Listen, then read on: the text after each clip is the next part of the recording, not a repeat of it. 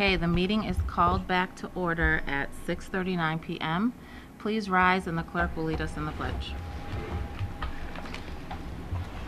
I pledge allegiance to the flag of the United States of America and to the republic for which it stands, one nation, under God, indivisible, with liberty and justice for all.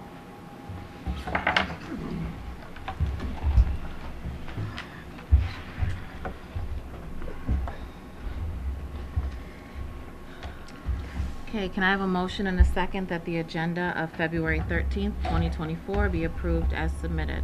So moved. Second. Oh. That's okay. You can second it. Sorry. Board members, questions or comments? All those in favor? All in favor, none opposed?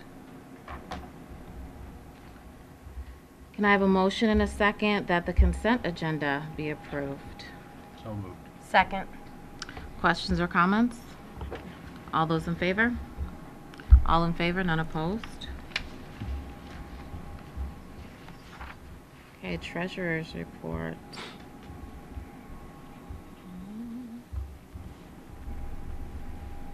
May I please have a motion and a second that the treasurer's report, including the cash report, general fund cash report, the general fund revenue status report, the general fund budget status report, the school lunch fund cash report, and school lunch fund revenue and expense budget report for the month ending November 30th, 2023 be approved? So moved.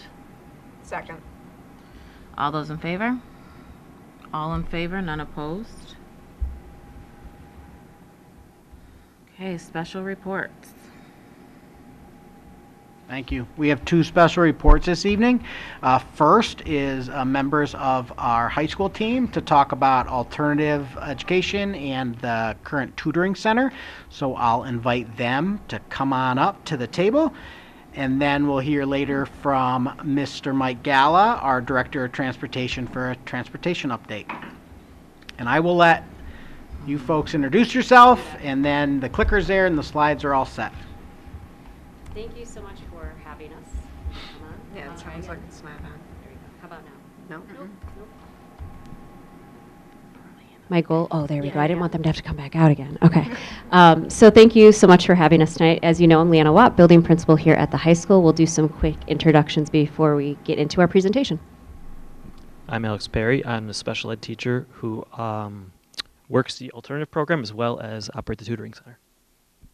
I'm Allie Herve. I'm a school psychologist at the building. I support the alternative education program after school. Charlie Roods, assistant principal at the high school. I also support the alt-ed program. So thank you again for allowing us to reschedule. I know we were supposed to be here a couple months ago, and due to the weather, we weren't able to do that. So thank you for having us back. A few years ago, to kind of frame this a little bit, when I started here, it was pretty apparent that we had some rather urgent needs to support our students. And after being here all of 5 seconds, I proposed some wild ideas, including the tutoring center, to be able to better serve our students who had medical need or were out due to a suspension, housing that here. And shortly thereafter, also presented the idea of alternative education, and pretty blindly, there was some trust in allowing us to move forward with that endeavor, both from senior cabinet and from the board, and supporting us that, particularly with the support of COVID money and being really able to address some student needs in short order. And so tonight is really just an opportunity not only to thank you for all of that support, but to also highlight the successes that we've had during that time. I know some of you have had the opportunity to visit in person and see that firsthand, but I would be remiss if I didn't acknowledge the folks who are here, because they took those wild ideas and said, okay, like we're game, we're on board, we're going to figure this out with you, and they took it and ran with it and made it exactly the successful programs that they are right now. So with that, we're going to start in telling you a little bit about the tutoring center that's here on the second floor of Penfield High School. All right, let's see how this works. Okay, so the tutoring center. This is what our space looks like.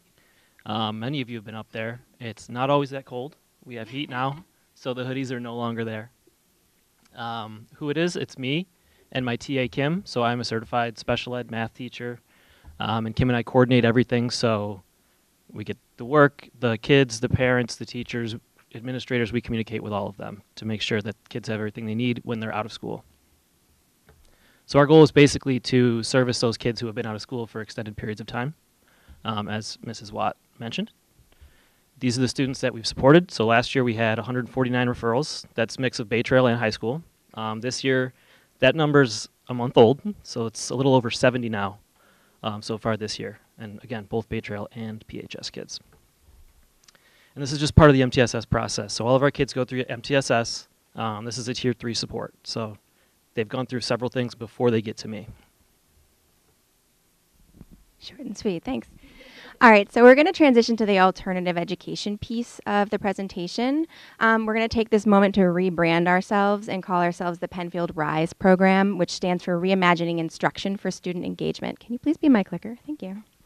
So here we are. You guys have already seen who we are. So we work as a team. So Charlie, Alex, and I meet every week to discuss student needs. We meet every other week with Leanna to discuss kind of overarching needs of the program. We each have different roles within the program. Charlie's the assistant principal on the team, so the administrator. So he handles all the attendance. He handles curriculum planning with the teachers, making sure the grading is, where we want it to be, making sure the assignments are out in time. Any disciplinary referrals also go through Charlie. He also calls all of the parents and the students when they're not here, checking in on attendance, seeing what we can do to help them get back to school. A lot of our kids struggle with attendance. That's why we have this alternative program. It's really for those kids that are very disengaged. Alex, being a certified special education teacher, he supports our IEP students and our 504 students within the program. So that could mean consulting with teachers as needed, or it could mean pushing into a classroom to actually support. He's also the first person that everybody sees when they join the program in the afternoon.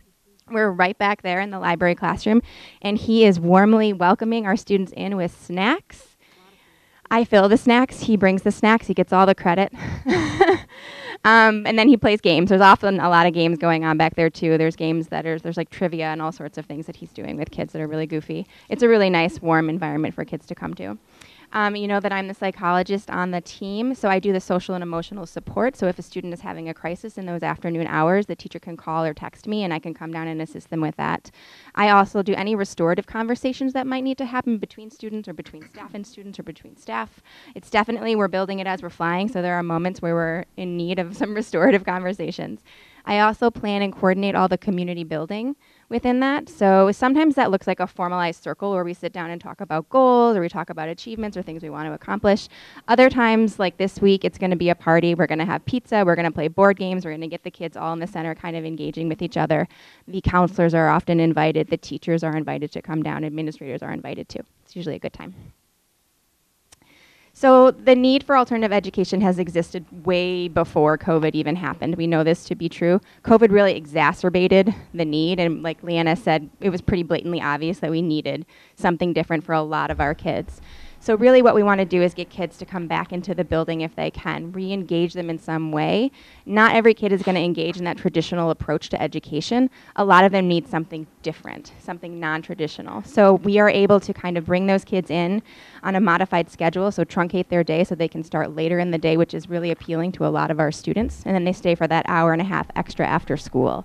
It will hopefully reduce absenteeism is what we're shooting for here. It should lower our GED referrals, which we all know have skyrocketed in the last few years, as well as our dropout rates. Those have also increased, unfortunately. So we're hoping to avoid some of that by catching these kids early and kind of getting them into a program that's different than what they've had before. So again, we talked about improving school attendance, but a lot of this is about connection and community. So the reason kids come to school, these particular students, is not because they love school. They don't really love academics, right? They are looking for that social, emotional connection, and that could be with one of us as an adult in the program or one of their teachers, or it could be with other peers that are here. They're not coming because they don't value education anymore. They don't see a need for it. So we're really working hard on those social, emotional interventions to bring them back in so that they can find some value in being here and hopefully start accruing those credits towards a high school diploma. We all know the statistics, right, for GED versus dropout for high school diploma, and we know how devastating that can be for future success. So we're really hoping to continue to build this program so that kids can keep accruing credits so that they can earn their high school degree.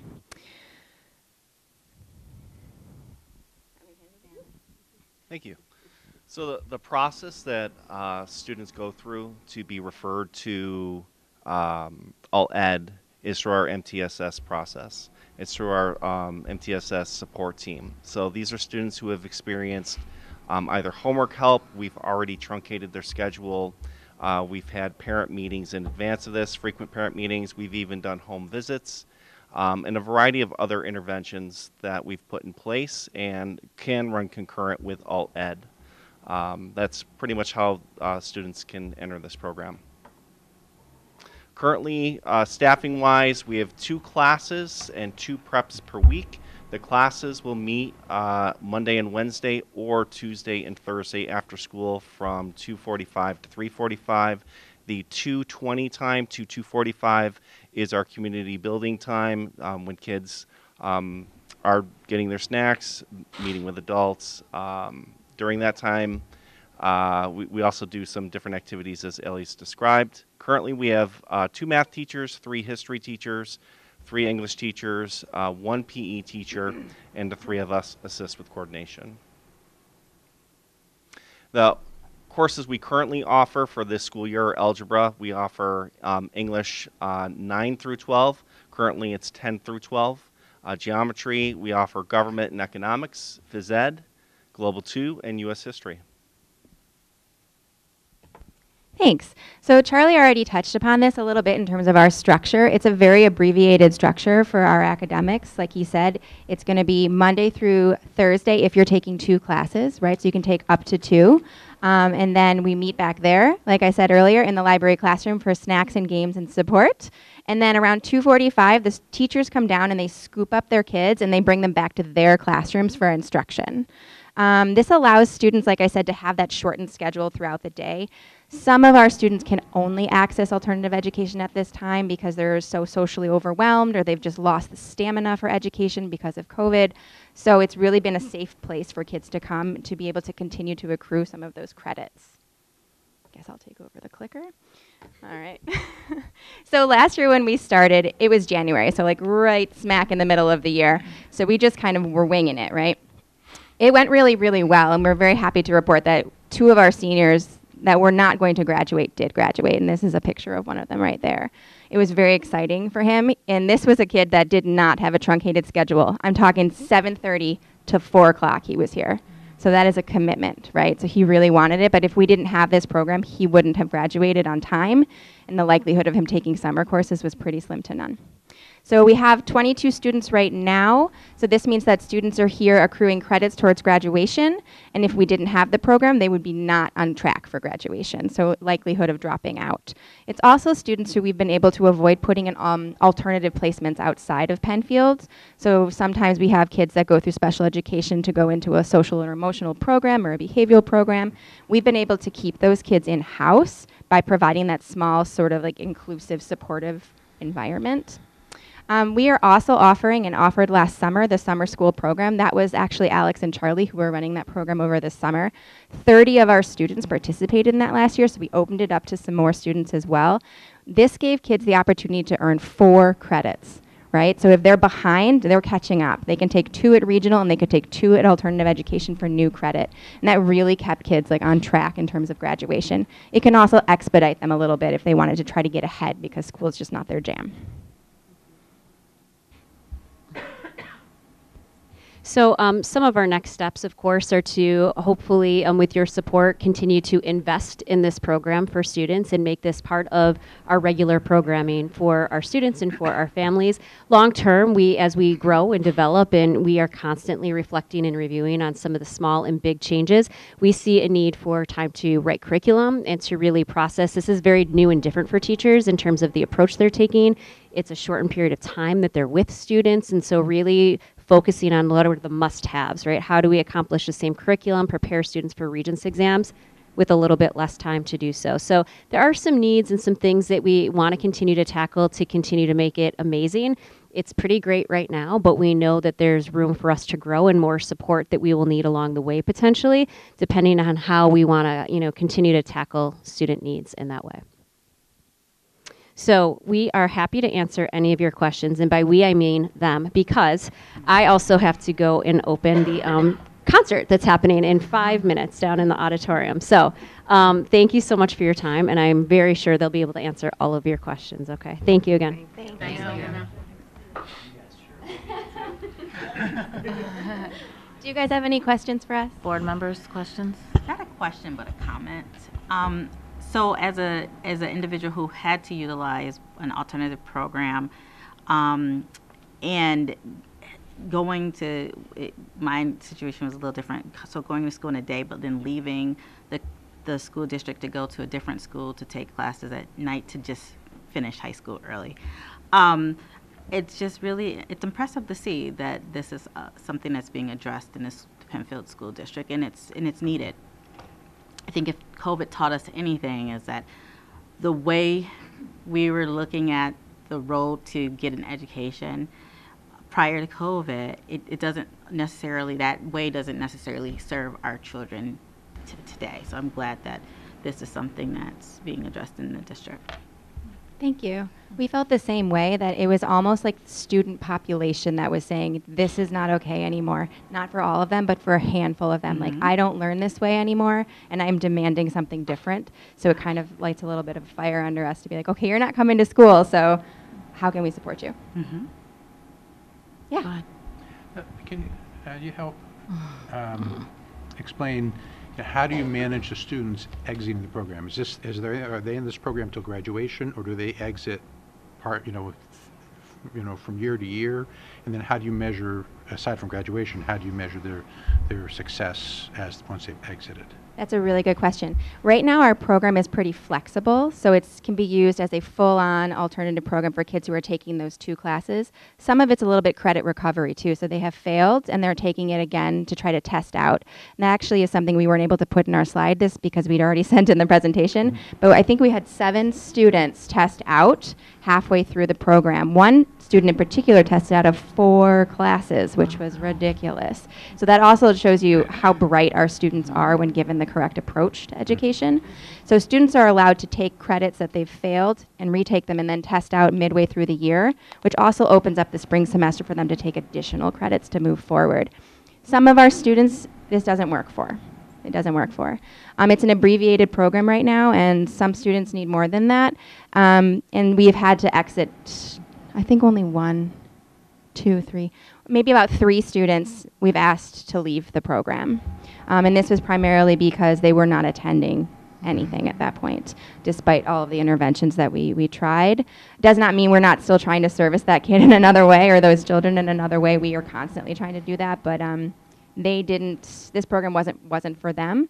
We've also had to exit kids for substance abuse issues that they were bringing into the program, and trying to hook them up with our substance abuse counselor and trying to work on other avenues of getting those kids support.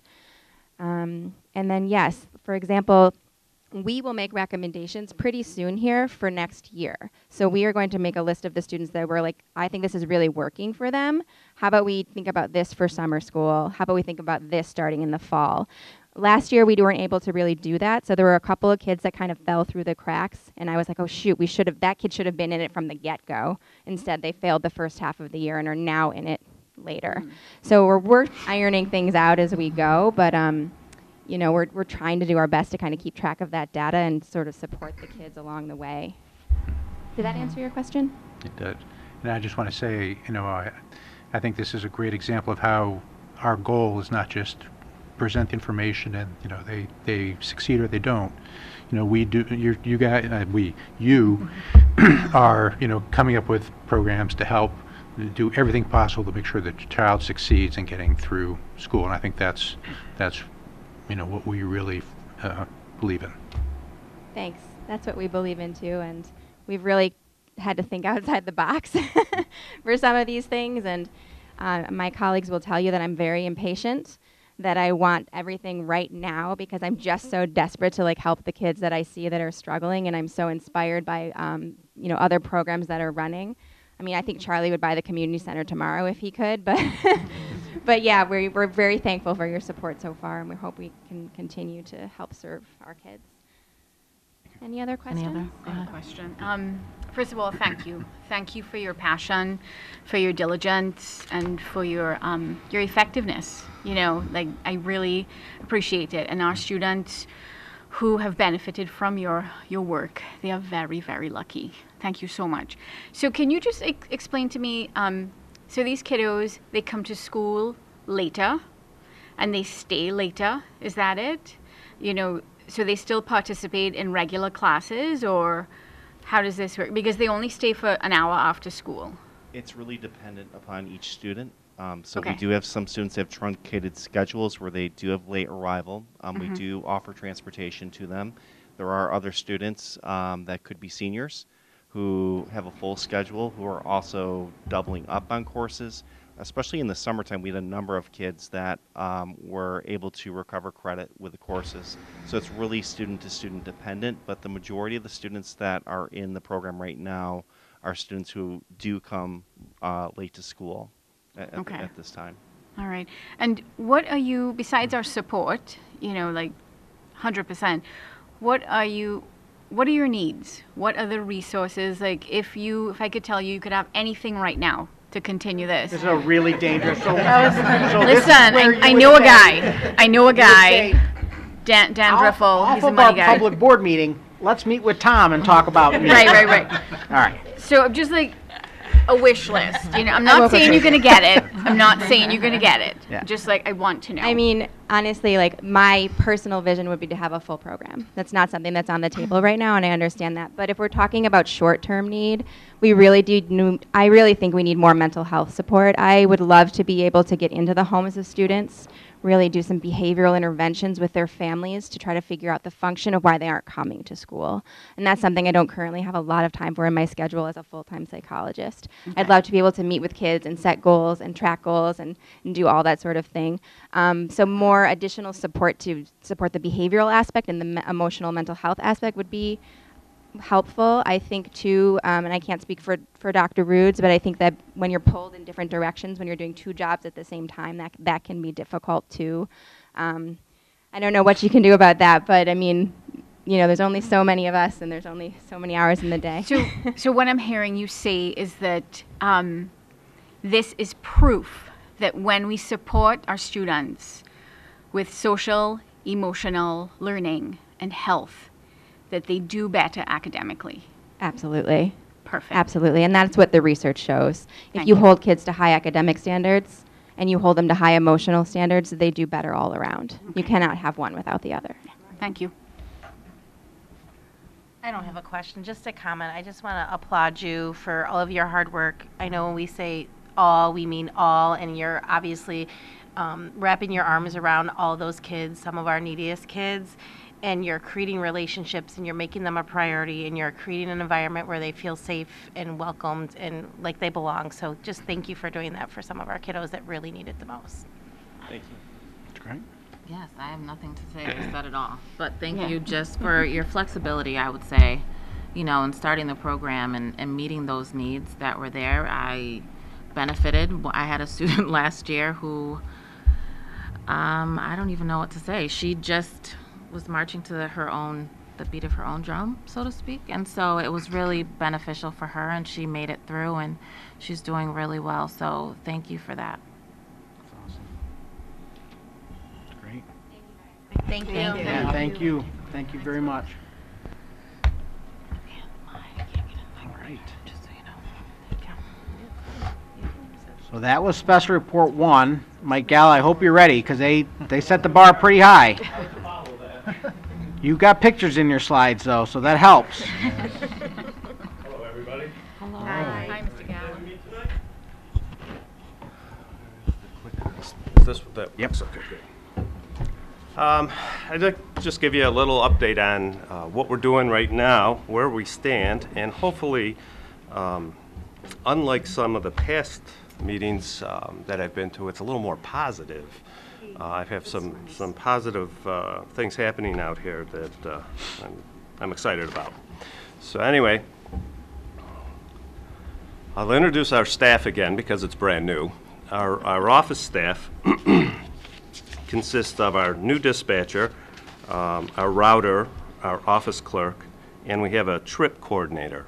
Each one of these people started in September, along with the new software program for routing.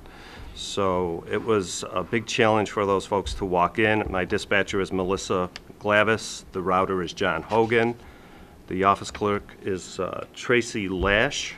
and our trip coordinator is a driver who came in to help us out in the middle of the day for a couple hours with trips, and that is Jenna Downs. And of course, Bob Singer's been with me my whole time as safety coordinator. So those guys did a great job coming in with a situation where we weren't quite sure what was going to happen, but it worked out. We have currently 67 DMV rostered drivers. I think that's up by 4 from last year. And ideally, we'd like 75 of them, but we're on our way there, and you'll see in a couple of slides down. I have 17 attendants currently, 2 of which are trainers for drivers. They're going to be drivers. We had 5 mechanics, 1 retired, and now we have the 4, one of which is our stockroom inventory keeper and mechanic. And I just hired a driver and a part-time mechanic, and I think we're going to fill that last 5th position with this gentleman. He seems to be doing quite well. He's already working out there, and he has a license. He just doesn't have the P&S endorsement, which is passenger and school bus, which he's going to be going for here very shortly. I have 5 drivers in training. 1 went for, and so unfortunately I did this slide prior to this happening, so he went in February 8th, last Thursday. Passed the road test, so we're just waiting for his license to process through the system. We'll have a driver early next week, even though we're closed, but it'll be ready to go. And I'm going to have 2 more drivers taking road tests before the end of February. So that's 3 new drivers. That's plus. We've had our share of challenges this year, but it's definitely getting better. We've managed to keep up with the loss of a few drivers and anticipate 2 to 3 more retirees this year at the end of the year. So we're not out of the woods, but we're getting there. Our current operation as far as buses, we have 63 large buses, 14 minis. We have 3 wheelchair buses. In another slide, I'm going to talk more about what's coming down the pike here. Currently, we have 238 runs or routes in the district, within the district, and 32 outside of district. And we're serving we're serving 50 schools. We unfortunately had to go with contract transportation for a few people this year. And right now I have 5 runs going to 4 different schools with them. They were 10. I just brought 5 back into us. We're handling it again. And hopefully sometime by the end of the year we'll be able to handle all of it again and start fresh again like we did last year without any help. And Mr. Gall, I just want to, for my own, I'm going to stop you, apologize. Sure. When we talk about the contracted routes, that means that it's not our drivers running those runs, but we contract with a transportation company to take care of that because we don't have the staff to do it. That is correct. Is that fair? Okay. Yes. Thank you. Which is actually, in some years, it's many more than that. You've really brought that down. Yeah, we've cut it down. Last year we didn't have any. Yeah. This year there wasn't enough. And when I show you where we go, you'll understand a little better. Thank you. And BOCES right now is doing 10 of the schools for us, serving 45 students. Driver training. We've added, this is from last January to this January, we've added 9 new drivers and 6 new attendants. So we're getting drivers in, we're training them, along with attendants. Unfortunately, we've lost 6 between retirements and just leaving. So we're still ahead 3. That's plus. So we're doing. 2 drivers started. Their starting dates are to be determined, but we're expecting 2 of them in April. I have 1 more going in March, and we'll have. And I'm sorry I had those reversed, but we're going to have 3 trainees left in April that we expect to have trained and up and running as drivers May, early June. So we have quite a bit going on as far as drivers coming in. All right, now, there's some questions around this, so I hope I can do this without confusing everybody. The entry-level driving training, which is managed by the Federal the Federal Motor Carrier Safety Administration, has a minimal requirement to obtain a CDL license, whether it's A, B, C, whatever it is. Okay. There's been a moderate change to the under-the-hood knowledge that a new driver needs with their curriculum. Okay. Basically what they did is they've removed everything under the hood with the exception of fluids, your oils, your antifreeze, not transmission fluid, but power steering fluid, anything like that. They still have you learning that, and they also have you going under the hood to check steering linkages, U-bolts, and all the things that go into the steering system. Everything else they've taken right out of it. So that's really huge because you're not looking at all kinds of crazy stuff, turbos and everything else that was necessary. New York State has created, Governor Hochul, an S1 license has been implemented for school bus licensing, which eliminates the need to go under the hood completely. This is a different classification of licensing. It's called an S1. The class license only allows for New York State school bus drivers to drive school bus, whereas the CDLB allows you to drive school bus, coach bus, dump truck, straight box trucks. There's multiple different vehicles you can drive. It also limits, the S1 limits the driver to being able to drive only intrastate, so they can't go outside. Not a big deal for us, but somebody down in Mount Morris or Bath where they're going to go over the line to Pennsylvania, that becomes a big issue for them. It is my belief, in the way we're operating at this moment, that this is not really a hindrance, or the other way is not a hindrance to us. I prefer to train our drivers to be a Class B driver. Showing them how to do the oil and the steering is minimal compared to what we used to have to show them, and I see no sense in not showing them and getting them a full Class B license. The other reason for that is there's that very last line that New York State DMV offers this as a waiver license at this time. What does that mean 2 years down the road? I don't know, but I don't want to end up without drivers. So we're going with the Fed's version of it. We're going to go with a regular CDL license, and we're going to stay there. All right. DOT, Department of Transportation, our buses are inspected every 6 months. Over the course of the last year. Our current rating is a 98.67.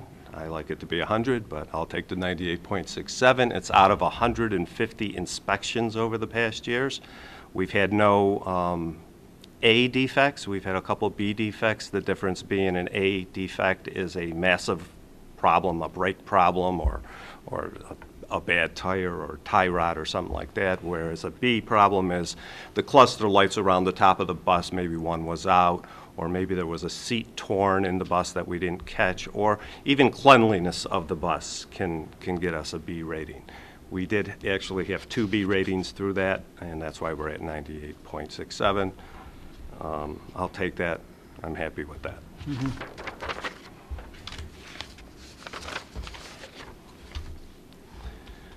Okay, bus durability.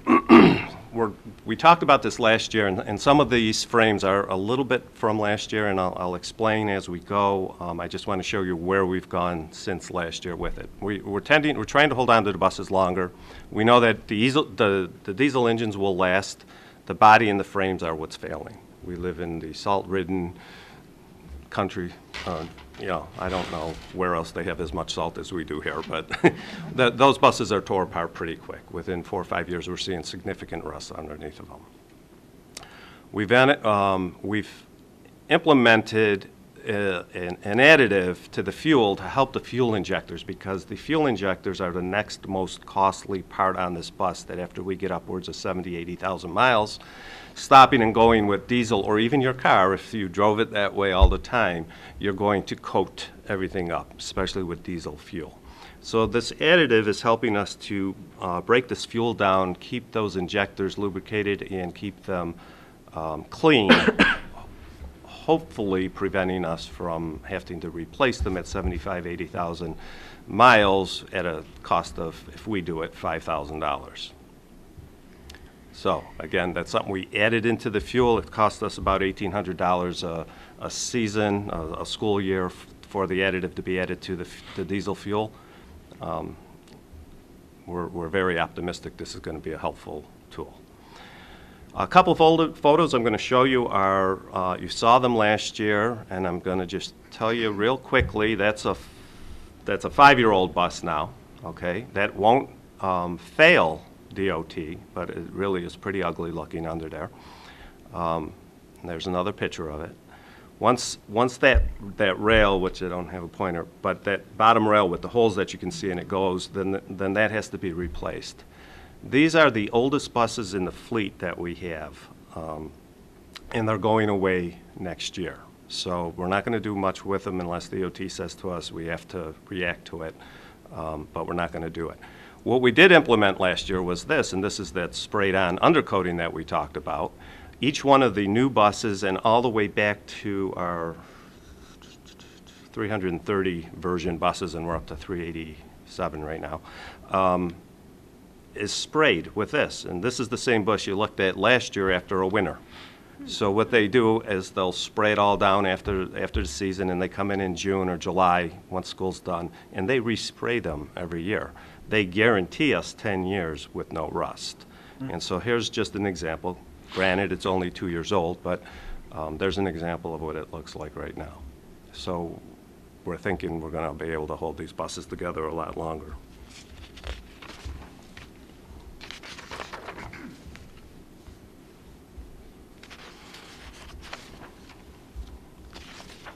All right, bus durability.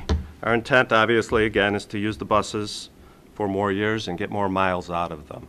We've increased our mileage this year by 23,000 miles, 23,400 miles more. That's more traveling that we're doing than we did last year. Currently, we're at 300, as of February 1st, we're at 396,856 miles on our buses. Last year, we were at 410 and some change by the end of June. So you can see we're well ahead of where we were going to be. We have a few more drivers, we have more students, and we have more mileage to cover, which is creating this. So all the more reason that we want to make these buses last longer and get more miles out of them. I mentioned in an earlier slide, we took 5 of the students back from contract. It's Angel Heart Medical Transportation Company is who's transporting those students for us. They're capable of handling wheelchair if we need them.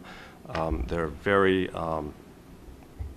easygoing, small company, very dedicated to the students, and I'm very pleased with them. In the next couple of the next couple of slides, I'm going to show you where we go. You saw some of this last year. It's changed a little bit, nothing drastic. But this is what we do outside of Penfield. So this is a hard slide to see, but if you see the darker green in there, that's our district. That's Penfield itself, right? It goes from Ellison Park over to the left, my left, and over to just before Walworth. And then it's 5 miles north and south, and our new garage is up at the top. So that's our current in-district mileage or routes. In the sides, which we can't see, sorry, the print is a little small, are some of the names of the places that we go out of district. It's not all of them, but for some examples, Rochester School for the Deaf, Bay Knoll, Spencerport, Admin Building, Rochester Tech Park, which is out in Gates, Hope Hall, Norman Howard, just to name a few. Lehigh Station Road has got a BOCES program out there that we go to. So that this gives you a rough idea of some of the names of the places. This next one. Mike, on that slide, the number after the school, is that number of miles, number of kids? Miles from the garage. That's one the way. miles from the garage, one Yeah. way. All right, thank you. All right. This is one of my favorite slides. All those little green dots are our buses. This is GPS telling us where the buses are at any given time.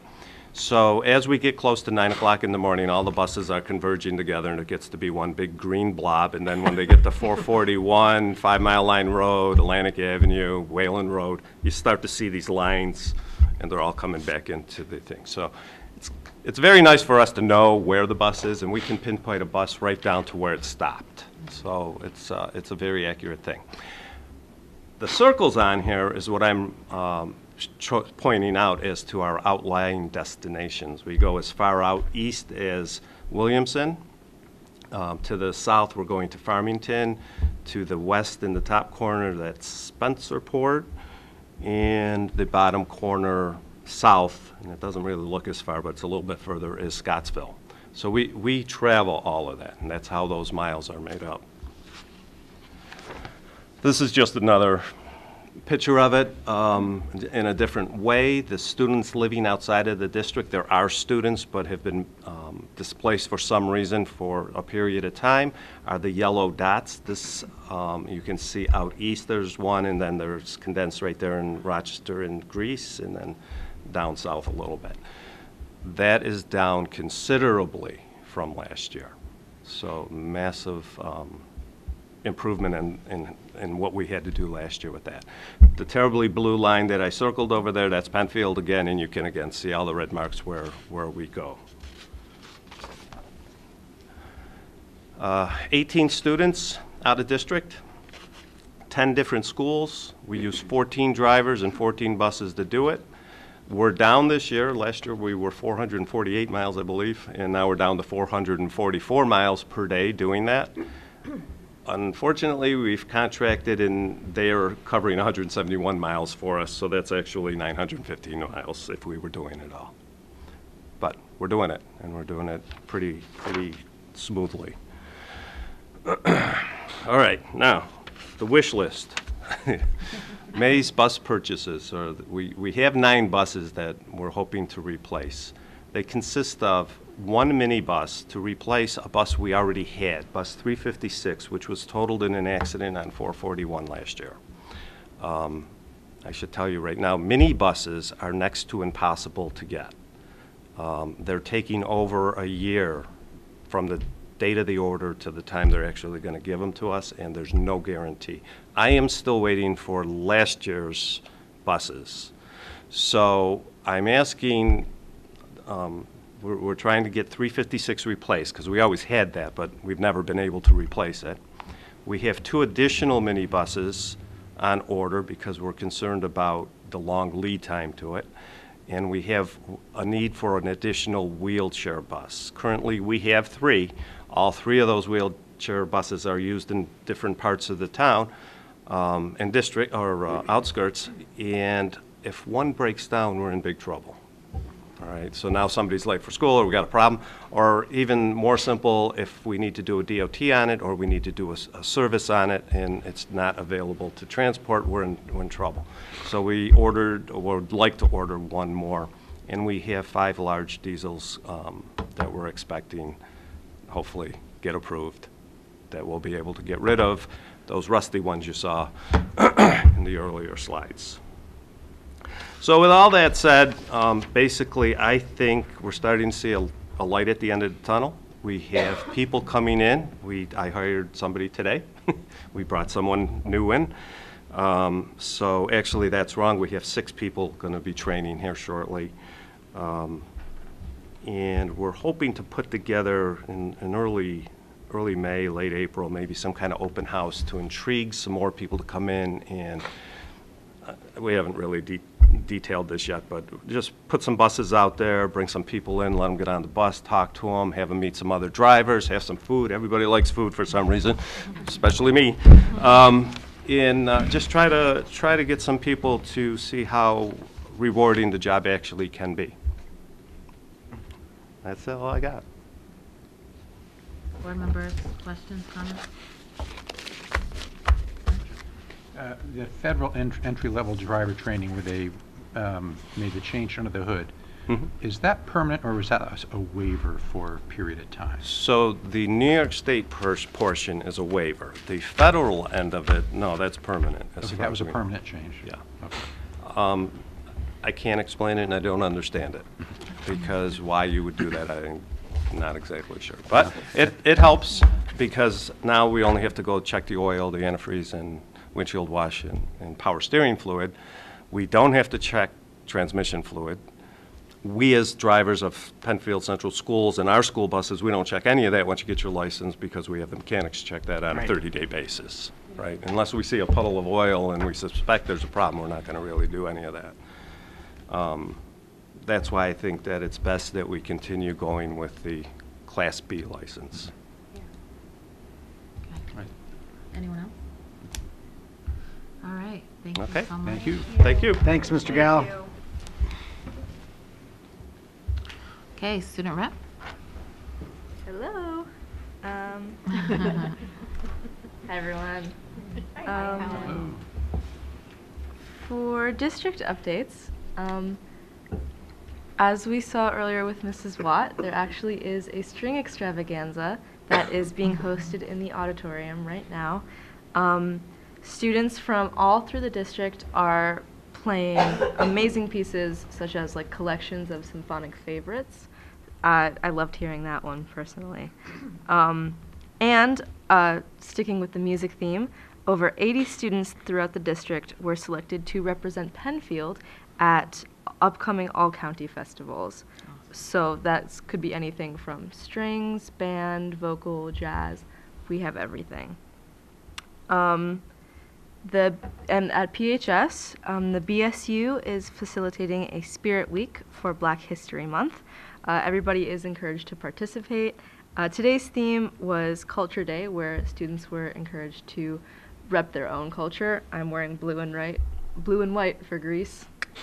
And tomorrow is Sneaker Day, where students should wear their freshest kicks.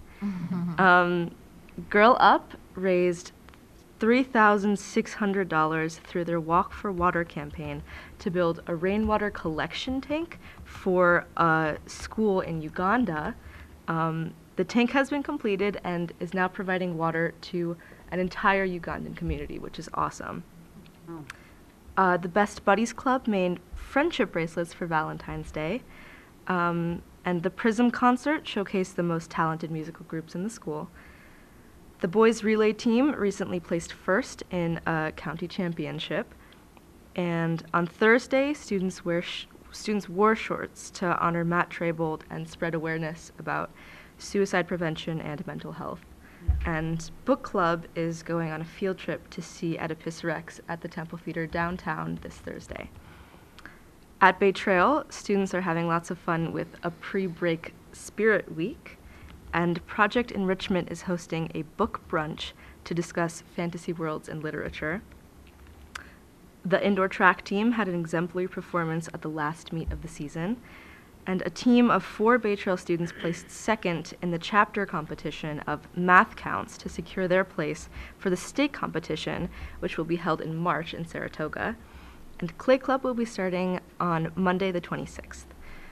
At Indian Landing, videos of teachers reading books related to Black History Month are being uploaded for families to view at home. Abridged biographies include Michael Jordan, Stevie Wonder, and Mae Jemison. And at Harris Hill, the PTA sold candygrams that will be soon delivered to teachers and classrooms for Valentine's Day. And on Tuesday the 27th, families are invited to a reading night full of games, adventures, and book swaps. Thank you. Thank you.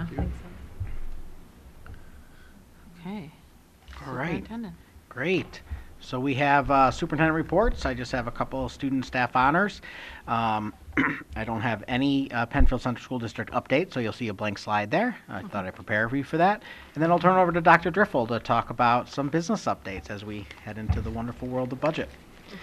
So Art Award, congratulations to PHS senior Ava Sadin on winning the School for American Crafts Ceramics Award for her raku sculpture.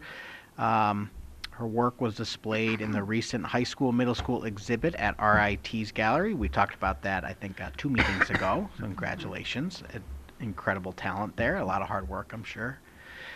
Do the Right Thing Award. Congratulations to PHS senior Angelina Lapina on being named the recipient of the Do the Right Thing Award by the Rochester City Police Department. Students are honored for displaying leadership, role model behavior, and volunteering in their community. And the Math Counts team, Bay Trail Math Counts, came in second during the local chapter. And they're looking very mathematical there in that picture. And this is School Counseling Week was February 5th to 9th. School counselors were honored during that National School Counseling Week for the tremendous impact they have in helping students achieve social, emotional well-being and academic success. So we didn't have a meeting last week, which is why we're talking about it this week, but kudos to all of our school counselors and the work that they do with our students and our families. The congratulations to 87 Penfield students who have been selected to participate in the MCSMA All-County Music Festival in March. Maybe some of them are down at the Strings Extravaganza happening right now in our auditorium. Congratulations to those students. And that is it for my happy, positive updates for students and staff here in Penfield Central. I told you there's a slide here, Penfield Central School District updates, but I don't have any other updates than all the wonderful things you've been hearing, and I'll turn it over to Dr. Driffill. Okay. Thanks, Dr. Putnam. Good evening, board. I don't have any pictures, but I have a lot of numbers. So, yeah, I'll try to get some pictures in. You got a graph in there. Visual. There's some visuals. Yeah. Could you quick draw a few? Yeah. Hopefully you brought like some eye lubricant in case your eyes go too dry. That's what happens when you stare at Excel all day long. So 2 things to review. We have an updated local levy calculation. That's that tax cap formula I mentioned at the last meeting. There would be a small change to the ERS exclusion, and now we have that information, so the board can actually approve that calculation tonight, so we can submit it to the state, and then we'll review our first draft of the 24-25 expenditure budget. And then we have on your agenda this evening is project change orders. I think there was 2 small ones and then 1 larger credit. We'll approve that tax levy limit calculation, and we also need to approve a donation to the district. So here's where we are in the budget development process. Tonight is the first full draft budget as we continue to look at revenue projections and appropriations analysis throughout this next 2 months or so. Here is that amended local levy limit tax cap. The only difference is the line with that red arrow there. It's that coming year exclusion. So the reminder for this is that you're allowed to have an exclusion when the employer contribution rate on one of the pension systems increases by more than 200 basis points or 2 percentage points. So this current year, the ERS contribution rate was 13.1%. Next year, it's going up to 15.2. So it's up 2.1%, so you can levy for that 0.1% difference. That's a part of the calculation that we can do. So it brings our total maximum allowable levy up to 4.56% as opposed to last meeting when it was at 4.54%. So before we get into the numbers, kind of just letting you know where we're at. So for new staffing for 24-25, these are positions that we've already had to incorporate this current year. So positions that were unbudgeted, but we've had to add based on student requirements. So we haven't filled it yet, but we have a new special education administrator. That's a 1.0 position. We've added 3 English language learning positions, teaching positions. We've talked about how that population has surged. We had to add a reading teacher, and then we're adding for next year's budget 2 K-5 social workers who were in the American Rescue Plan funds, the stimulus dollars. Those will be folded into the general fund for next year. As I'm sure you can guess, and we've heard a little bit tonight, we're also currently evaluating other proposals for next year, different staffing needs that will be further fleshed out in the annual evaluations process that are going on with kids, kindergarten registration, things like that. So we'll have more grounded staffing information in the next 2 or 3 meetings, but for now we have at least these new 7 positions. And there might be an opportunity to save a position or 2 here or there, but that's where we stand going into these numbers for context. So real high level function here. You can see the bottom line brings next year's budget to $119.1 million. So it would be a $2.2 million increase or 1.92%. I want to clarify that the BOCES budget are currently just my estimates. The BOCES budget process is going on right now. The initial request for service is due back at the end of the month. So those numbers aren't completely settled, so this will change. It's just where we're at here in early February. We don't have insurance information yet, and when I say insurance, I don't mean like dental insurance or health insurance, but our actual like liability coverage, property coverage, those kind of things. We usually get that information March timeframe. We still have one of our labor units has collective bargaining unsettled. Their contract is expiring in June, so we don't know exactly what the compensation for that group is going to be yet, so there's some estimates there as well. And as I mentioned, staffing analysis is still underway. The general support budget, I'm going to get into all these functions in a little bit more detail in a moment, but general support is typically everything that's away from the classroom. So it's the HR office, it's the business office, it's the superintendent's office, it's the buildings and grounds, all of those things. Projected to increase next year a little over $500,000 or 4.69%. Instruction increasing about $4 million next year, or a little over 6%. Transportation budget we'll look at in a little bit more detail after Mr. Gall's presentation tonight, is projected to increase a little under $500,000. And then the undistributed costs, which we'll look at, are going down significantly by that reduction in debt service that we talked about at our last meeting. So all up, all in, spending is only up less than 2%. So we'll take a look at that. The other way to slice it, that's function, is object. So looking at wages, projected increase about 5% next year. Contractual costs, essentially these are all services that are provided to Penfield by outside agencies. So this includes like our utilities through RG&E, contracted nurses, contracted transportation, things like that. Those BOCES costs that I mentioned that are kind of just an estimate, but it'll be somewhere in that range. Equipment and materials, significant increases in like the pricing of our facilities trucks, things like that. Even material costs that are still going up as inflation tames a little bit, but just the cost of paper and toner and things like that, still significant increases. As I mentioned, that debt service drops off $4.5 million. It's a huge drop off, but that coincides with the conversation we had last meeting around our building aid falling off a little bit.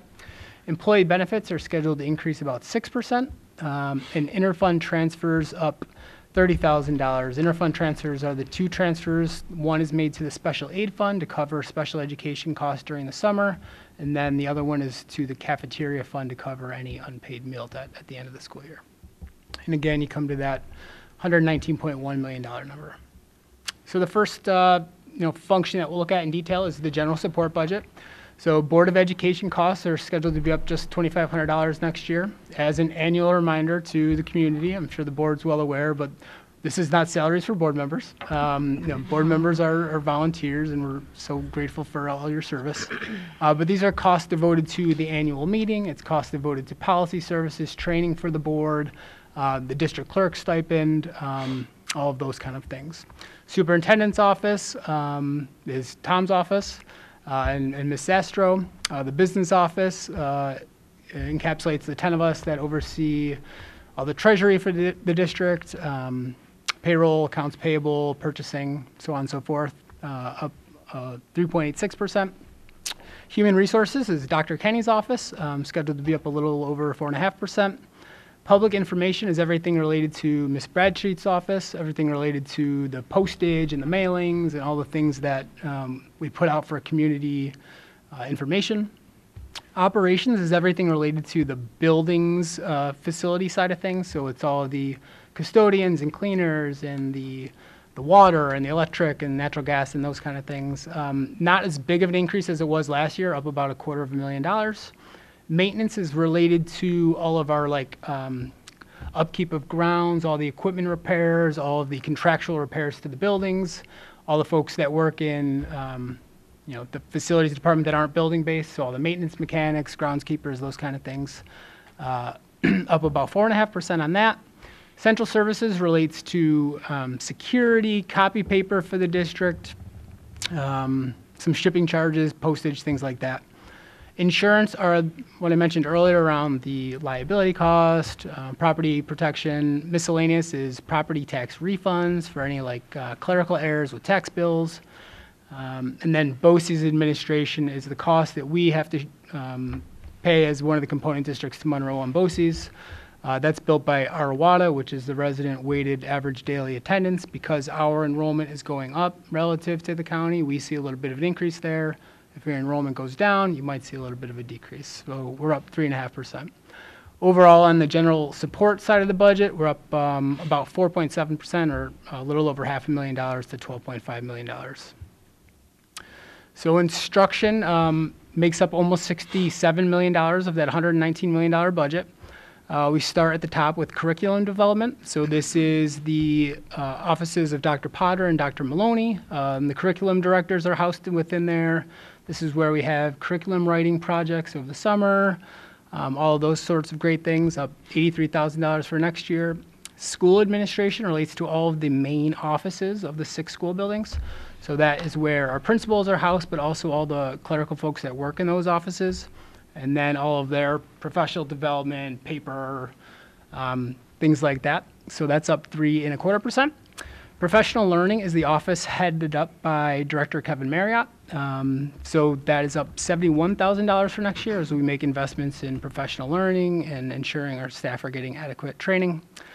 General instruction is kind of just what we call classroom instruction. It's sort of just the common branch education that you see, classroom education. That's scheduled to be up a little over 5% next year, or $1.5 million. Specialized education is every special program, so it's typically IEP driven, so any kiddo that has an individual education plan. So this is our 12-1-1s, it's our 12-1-3-1s, it's speech, all of those kind of specialized components that make up the opportunities that we have here at Penfield. Up just about $1 million for next year to 18.4. Occupational education is our business education, it's our technology education, it also is all those vocational opportunities that we have at Minor 1 BOCES. For like New Visions, automotive, catering, all those really exciting projects that we have available. The library is for our 6 libraries at all of our school buildings, scheduled to be up just about 3% for next year. Technology sees a large increase here, but this might change a little bit. So this is the year that we're scheduled to buy new printers and copiers. Typically, we've purchased them, but we're also looking at like a lease plan instead of purchasing. So this number would come down.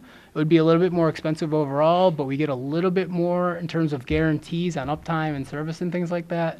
And I don't know if you have issues with printers at home, but let me tell you, we have issues with printers here at Penfield Central. We still go through a lot of paper. So this might come down a little bit, but that's the reason for the big bump there. We're in a really good steady state on staffing and technology. Our 1-to-1 program is running the way it should. So no other big changes there other than that printer initiative. Pupil services is everything related to nursing, counseling, social work, psychologists, all those kind of things that we wrap around kids. The big jumps there this year are for contracted nursing services.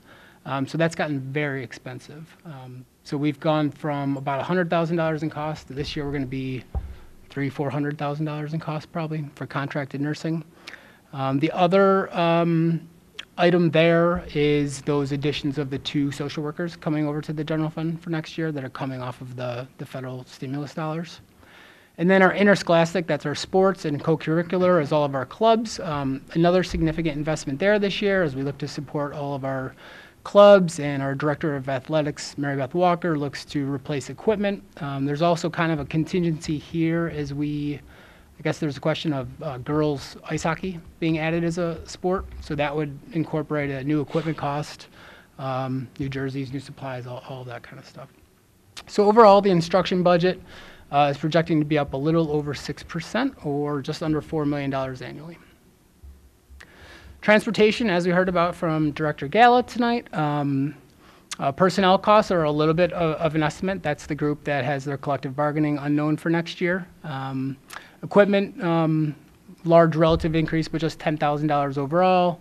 Contractual costs, materials costs, kind of just some of those investments that Mike and his team are making. The mechanics have brought forward some recommendations to make the buses last longer, so those are some of those things. The bus garage itself, the budget is flat, so that's actually like the water, the natural gas for the garage, the supplies needed over there. And then the BOCES budget, as Mike mentioned, is BOCES is kind of like us, been able to hire some more drivers, so they're able to do a little bit more for us, which is great. It's better than the contracted transportation route. That budget's projected to increase next year, and they do a good job. They help us out. They do a nice job. So transportation overall scheduled to be up a little under $500,000. So the undistributed portion. So registration, so this is it's technically a community service. That's why it falls under undistributed and not instruction or general support. So this is our registrar, the folks who register all the kids and keep track of all of the demographic information. Just a $1,700 increase there. ERS, as we mentioned, seeing a big increase this year, going from that 13.1% to 15.2% increase. It's almost a 20% year-over-year difference. TRS, Teachers Retirement System, up $300,000 for next year. The rate itself isn't up a lot in terms of contribution, but it's the earnings on the rates and the additional staffing is what makes that go up. Payroll taxes, so these are the costs that we have to pay on behalf of employees for Social Security and Medicare costs, up about 4%. Workers' compensation insurance seeing a big jump this year, about 20%. As we've transitioned from the post-pandemic world and everybody's back working full-time, we had more injuries last year. During the pandemic, we just had a lot less of that kind of stuff going on, so the premiums came down quite a bit. But this is getting back more in line to where we were kind of 5 years ago on workers' comp. Other benefits include unemployment insurance, disability insurance, 403B contributions, and benefit administration. So if that is for the oversight of like the HSA cards, the FSA cards, things like that. The health and dental insurance is only up 4.74% budget-wise. If you recall back to our December meeting, the health plans are up about 7%, but the new Medicare savings, the new Medicare plan is bringing down that number to about 4.7%. So that's an excellent number, particularly because we're still seeing medical trend around 9, 10, 11% regionally and around the state. And then again, those two debt payments drop way off for next year. So debt principal is down $4.2 million and debt interest is down just about $400,000. And again, those interfund transfers to the special aid fund and the cafeteria fund. So yep, undistributed goes down $2.7 million or 7% to that $34.2 million number. So when we think about matching that $119 million to available revenue, we talked about state aid last time, but if we were to go out at the cap, so that's that 4.56% tax levy figure, that's what number would be available to us in that top row for property taxes in star. Pilots are relatively even year over year, just a $7,000 difference. State aid is down overall because of the drop in building aid, but we did see a generous bump in foundation aid. I want to point out that that state aid line might end up increasing come April 1st with the legislative budget. There's been a lot of conversation about going back to what the foundation aid formula was supposed to be. For us, that would mean about another $300,000. So it'd be positive. So we'll keep an eye on that. County sales tax, so as a reminder or new information, we're lucky enough to be in a district where both Monroe County and Wayne County share sales taxes with the schools. Not every county in the state does that, but that is still growing at a robust rate, so we project that to be up about another 5.5% for next year. All other revenue is up about $184,000 for next year, which leaves us to, well, I'll skip one line. So I want to point out that we're not using reserves again for next year, so there's no need to supplementally dip into reserves, those kind of one-shot revenues that we try to avoid. The assigned fund balance comes down to how much we need to assign to present a balanced budget to the voters in May. You can see that we're at 118.599.6 there at a $119 million budget. So we do have a little bit of a shortfall even going out at the full tax cap. So as of tonight, February 13th, we're at that $119.1 million in costs. If we were at the full tax cap, the revenue available is at $118.6 million, presenting that $560,000 shortfall. That level of assigned fund balance has been in line with what we've done the last 4 years. We were around $400,000 this year, $250,000 the year before, $400,000 before that. For a long time, Penfield was just at $2 million of assigned fund balance. We didn't tinker with it too much. So if, for instance, we went down to a 3% levy increase as opposed to the 4.56, it would present available revenue of $117.5 million, so about $1 million less, which would present a shortfall of $1.6 million, but still well within, the auditors typically recommend not using more than 2% of your operating budget as assigned fund balance, so we'd be well within that range. That'd be about $2.3 million for us for next year. So both of these scenarios would be acceptable. We're not making a recommendation tonight, just kind of letting the board know sort of where we're at. These costs will change a little bit. Some of the revenue will change a little bit. But it is a year where we are going to have a levy. We're not going to be able to go out with a 0% levy again. And overall, this is a pretty good place to be. Some districts are talking about having to dip into reserves or do all these other things, make cuts. Some people aren't bringing the federal stimulus folks that they hired into the general fund budgets. They want to do layoffs instead. So we're not in any bad shape like that. And we're still evaluating conversations about what staffing is going to look like and programs and things like that. But generally, we're in a pretty good spot. So next steps, we're going to get that levy calculation submitted to the Department of Tax and Finance and the Comptroller. As you are aware, advocacy efforts are ongoing. It seems like there's a sustained push to get that foundation aid formula back to the way it was supposed to be.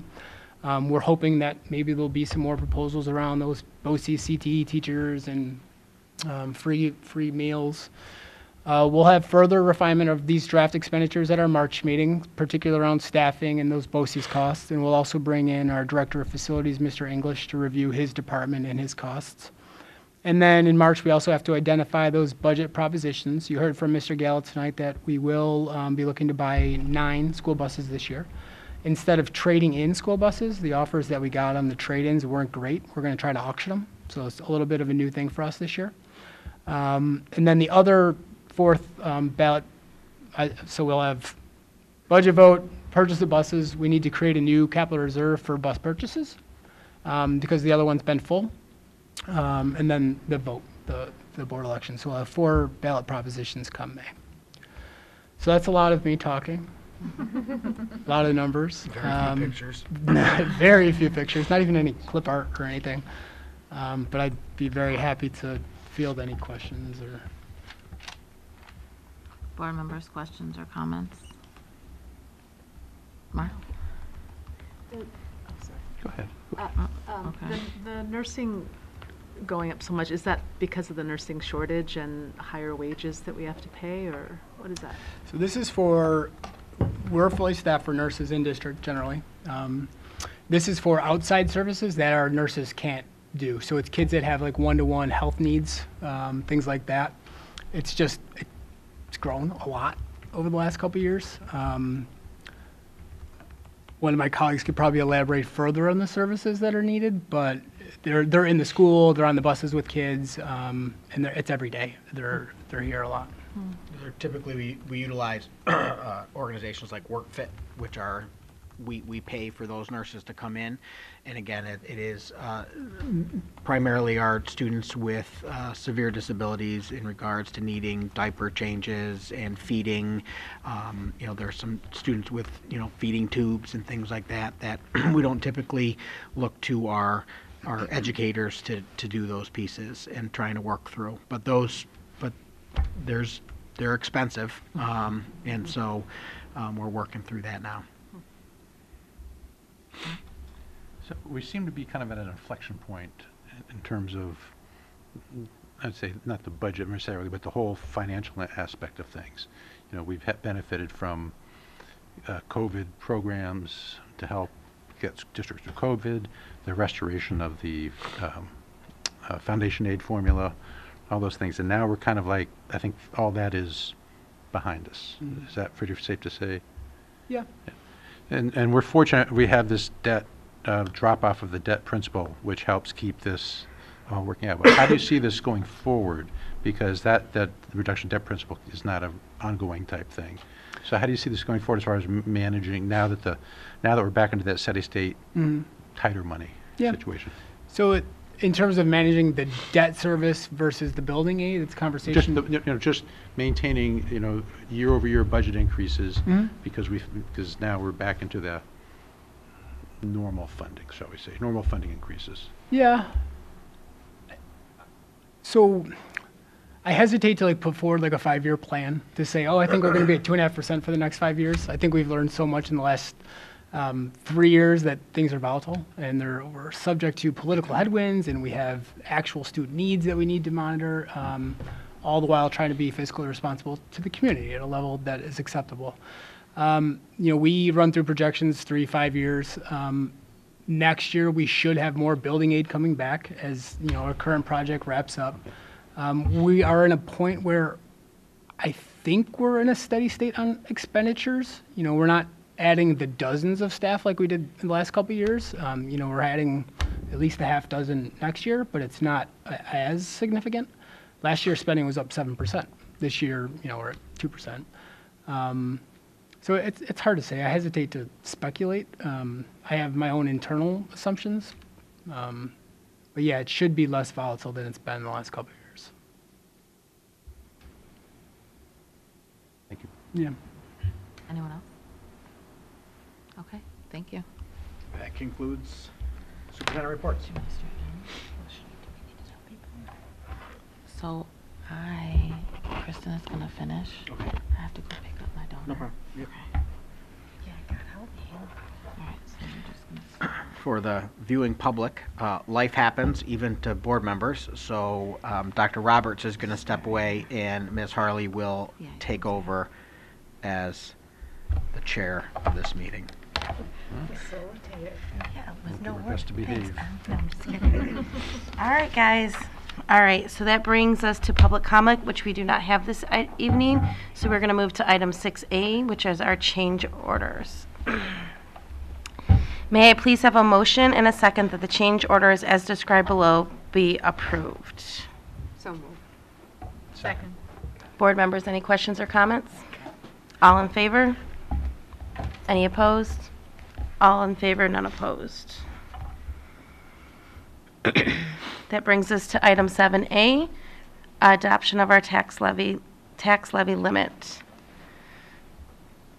Resolved that the Board of Education of the Penfield Central School District hereby approves the submission of the tax levy limit of $71,426,358 as calculated in accordance with guidance sent forth by the State Comptroller, the Commission of Education, and the Commission of Taxation and Finance. This tax levy limit represents an increase of 4.56%. May I have a motion and a second? So moved. Second. Board members, any questions? All those in favor? Any opposed?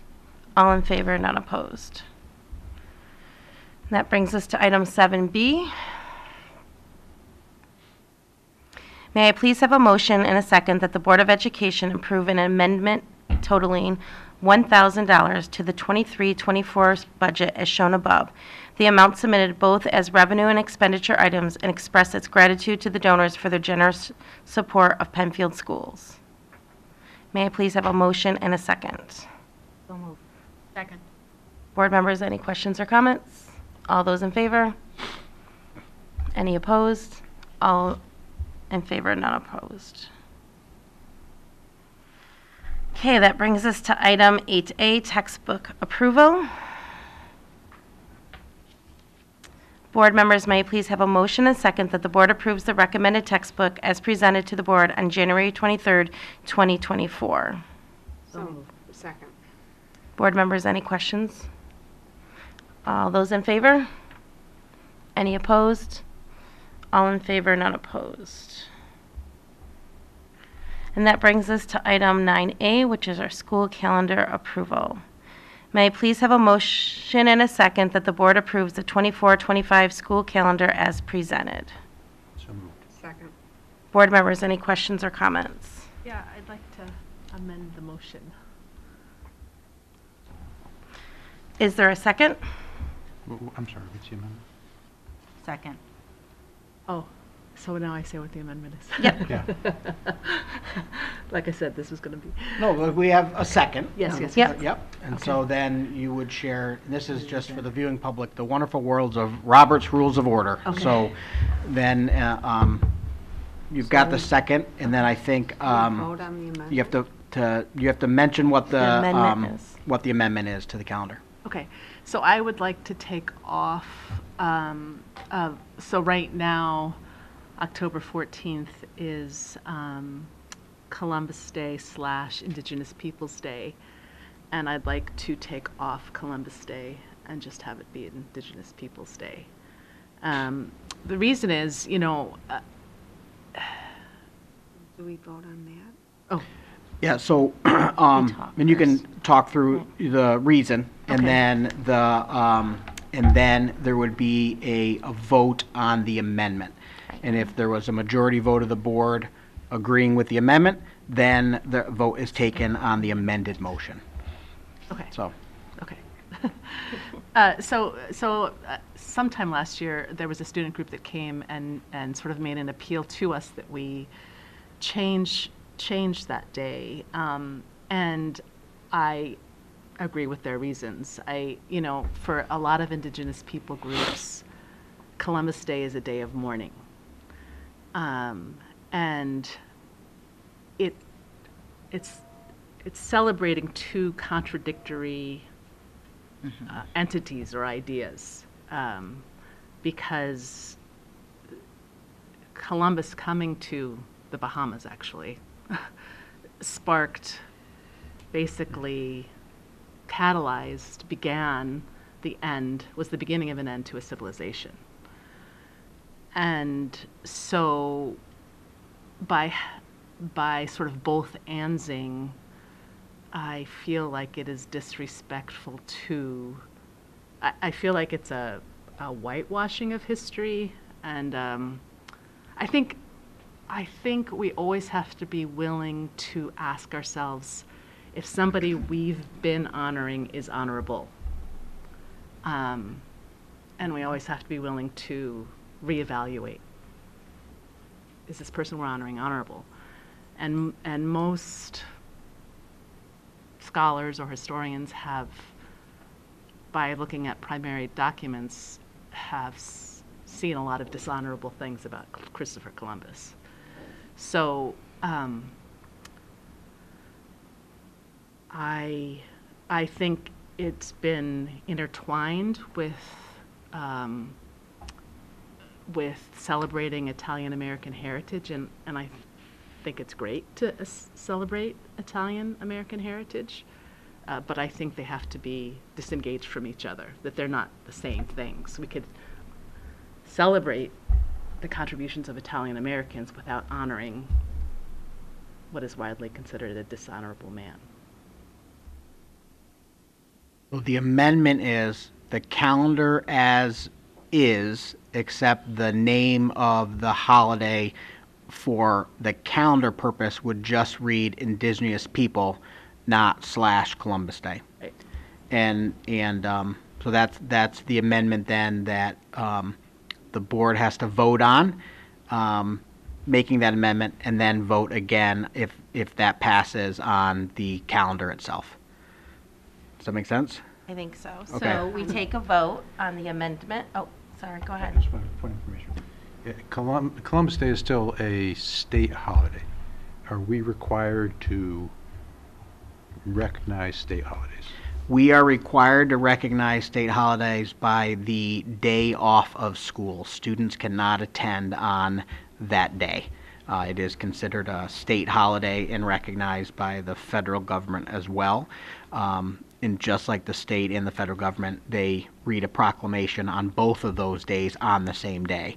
But the calendar itself, so the reality is with the calendar is it becomes, this is my 2 cents, I work for the board, is that it really is a symbolic gesture, because changing what we put on the calendar that goes on the website doesn't change our curriculum. We still will teach Columbus. It starts in 5th grade with they actually do a great lesson around age of exploration or exploitation, and so that teaching happens, but it just is the name that's on the calendar. So the short answer is yes.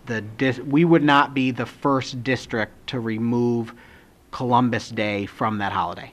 And we're under no obligation No, to keep it on there. So correct. Really, what I was We getting at. can't say we're going to have school that day. That's the piece. What the district puts on their calendar is the ability. And I know there are a number of districts in the state and several in Monroe County who have already made this change.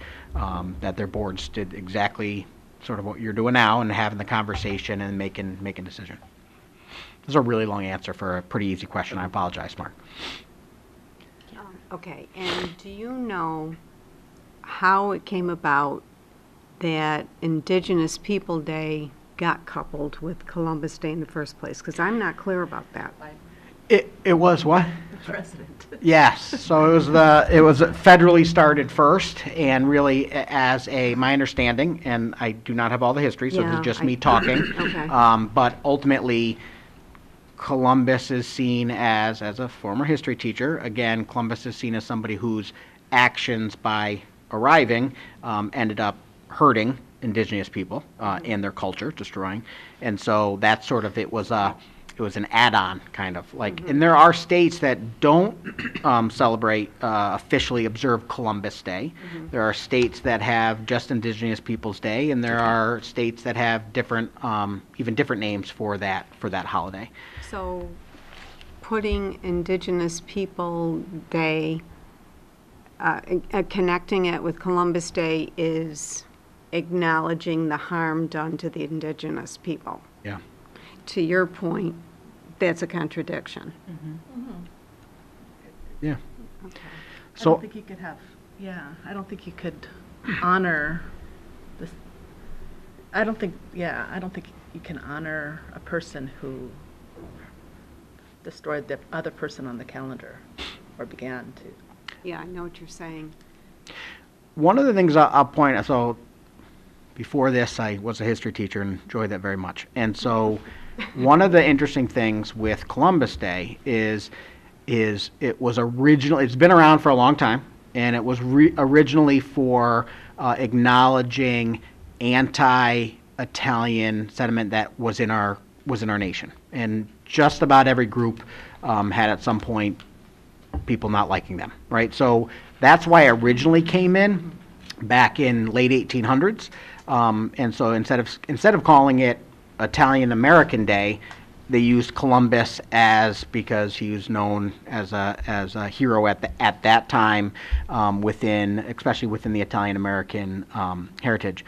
And I do like, I don't get a vote, but I appreciate Nicole in the sense of separating that. So you're not saying we don't want to celebrate Italian Americans. That's still there, but the name Columbus on it is where the concern is.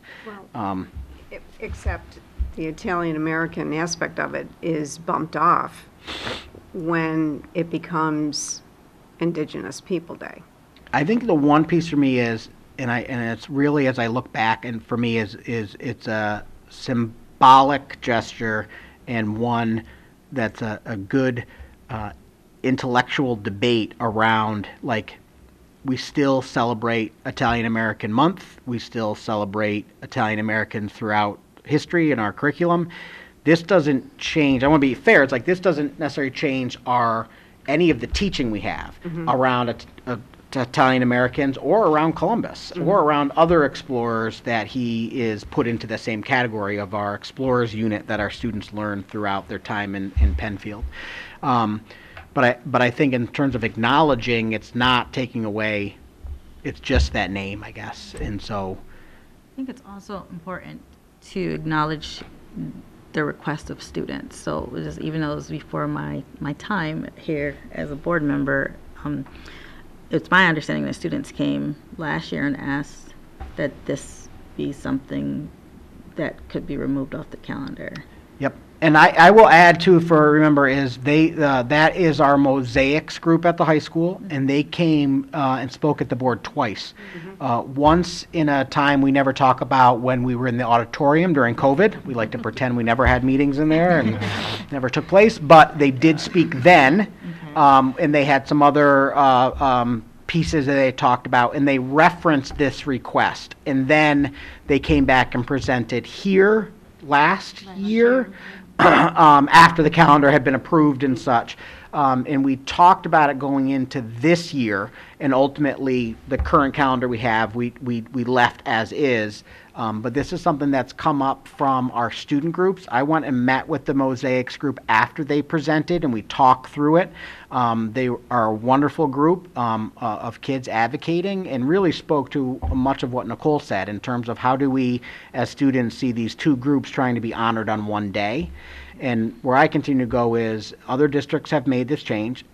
When I say it's symbolic, it means I'm not saying, oh, we're not going to ever teach this again, or we're not going to talk about it, we're not going to honor other groups. It really is highlighting the Indigenous Peoples Day, which falls on the same piece. So really the big change, if we have to look at it, because I know any of these changes are difficult, and I think there'll be people in anywhere. It's an argument all the time. Turn on any social media. It's an argument around this. It's a conversation happening nationally. And I think at the end of the day, what's really important too is the biggest change, if this amendment goes through and the calendar is voted on, the only real change is what's on the calendar and what goes on the website. How the calendar looks when it has that day as a holiday, when you look over to the right, it would say Indigenous Peoples Day, not / Columbus Day. So, that's when I look at it, sort of symbolic, it's a gesture. It doesn't change necessarily, but it also is, I hear you, is listening to the students who put a lot of work into that, thought through it, did the research, and then sort of looking at our neighboring schools and what others are looking at. So it's one that as I say, I work for the board, and I'll fully support, where this lands with the amendment. Which month is Italian? Sorry, Kath. No, Which month is it Italian? It's October. October? Yep. I saw that Helen had her hand up if you want to go there, and then I've got a comment. I don't even know if I'm allowed to talk. You are, yes. You don't get to vote, but you get to talk. Okay, so I was just wondering, Dr. Putnam, you said that the only thing that we had to do for the state was just not have school that day. Right. So I'm wondering, is there anything that would stop us from being like Columbus Day, Indigenous Peoples Day? How about Board of Education Members Day? Like, is there any restrictions on that whatsoever?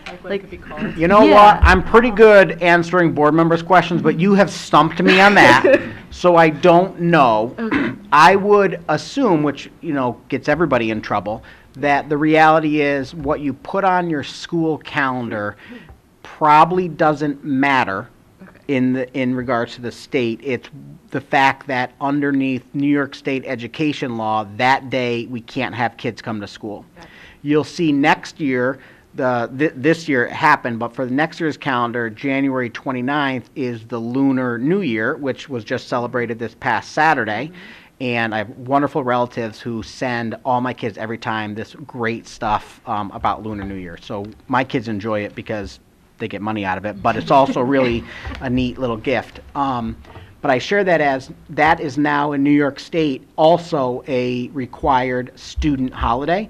And so that date changes every year. So next year it falls on a Wednesday. We can't have school. And then the year after that it happens to fall during what will probably be February break.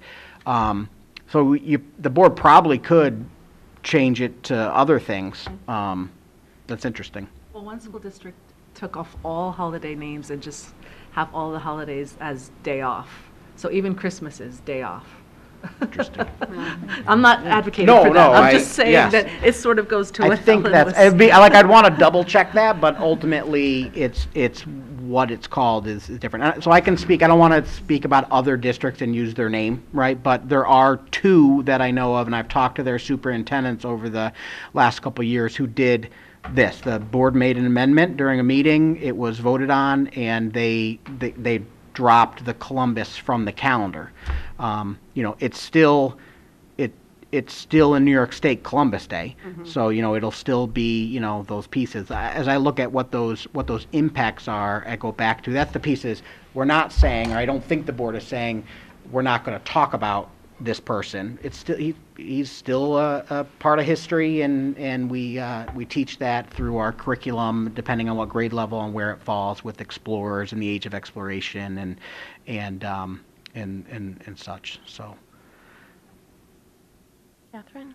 Right. Regarding the students coming and talking to us about that, I always love it when the students come and advocate. But I also like to take just a reminder that when students do come and advocate, that doesn't mean Mark and I know from working on legislative, you can ask, you can advocate, you can work, you can push, you can prod, and in adult life, very often, it's an uphill climb, and it's over and over and over again. So when we have issues that the students bring to us, let me say this the way I really mean it. I feel like it's always valid and it's always important to listen to our students and to honor our students. But I don't feel compelled, just because our students asked us to do something, to necessarily do it. I feel that the discussion has to be had, that thought has to be put into it. Feasibility, outcomes, all sorts of things go into making these decisions. So as much as I always want to encourage the students to come and advocate for what's important to them, I think it always has to be understood that it's bigger than, this is something that's important to me.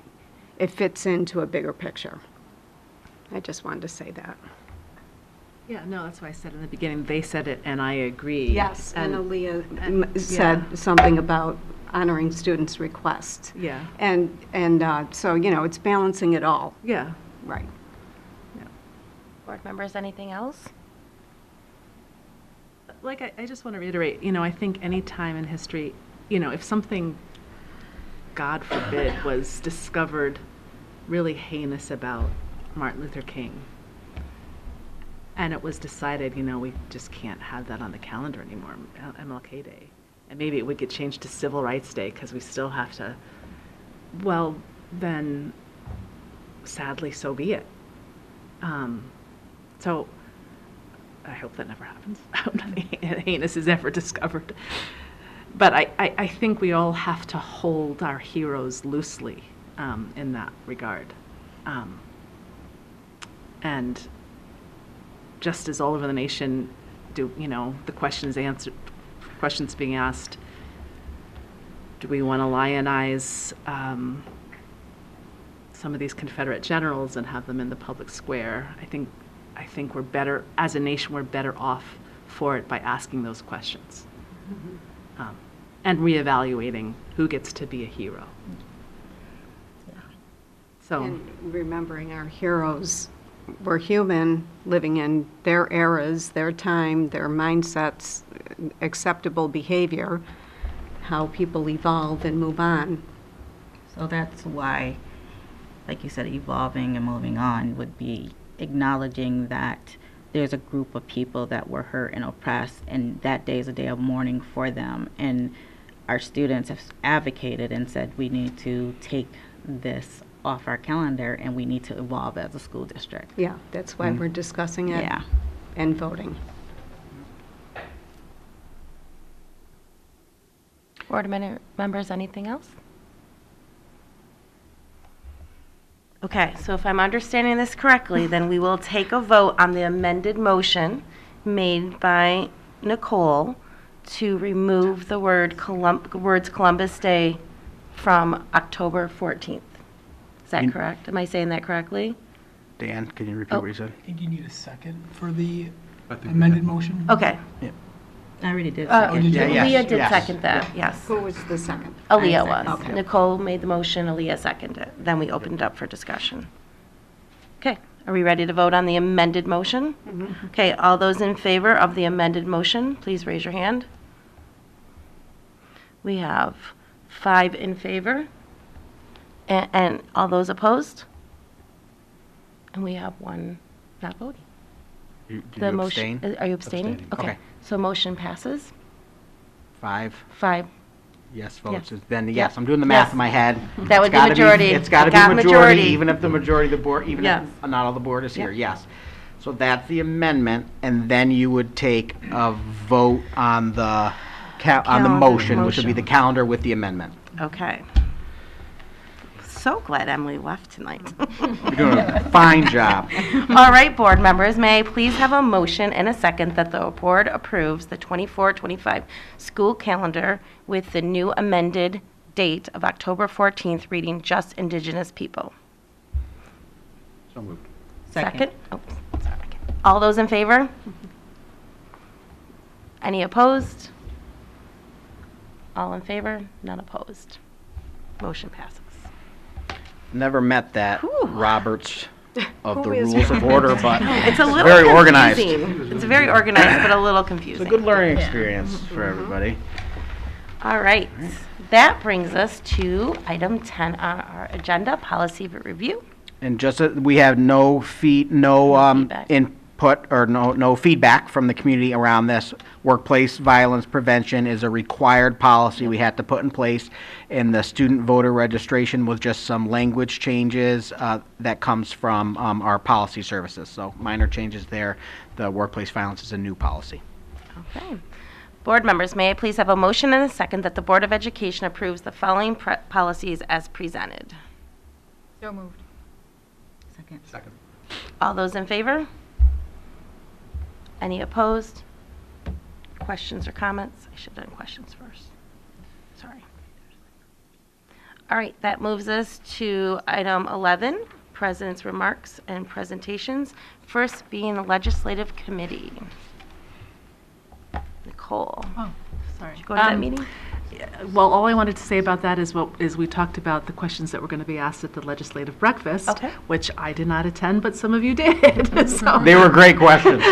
So it was a really boring lunch because all we talked about was questions. All right then. Well, that brings us to legislative breakfast then, which I think just brings Mark because I know I had to pull out last minute because of an ill family member. So we did have a legislative breakfast. We have this every year. It was very well attended, as it is, and one of the big changes this year was we had students come up and do presentations before, on different positions, and they spoke so well. They did a great job. There was one woman who was with Greece, and she used to be one of our urban suburban students, and I thought she was so extremely well spoken, which means because she came from ours. She was in Penfield for a while. But they all were well spoken. They all did very well, and I know at least one of them had like a day's notice, so they did well.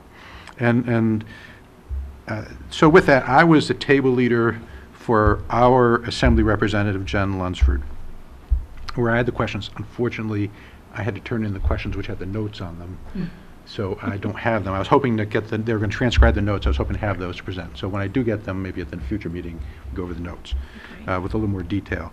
But I know a lot of very topical things were, and I can just say that on all of the things, Jen exhibited just a very, very detailed knowledge, very broad and very deep. And I was really impressed with how much she knew, not just about the topics, but the workings of the state, which is a whole topic in itself.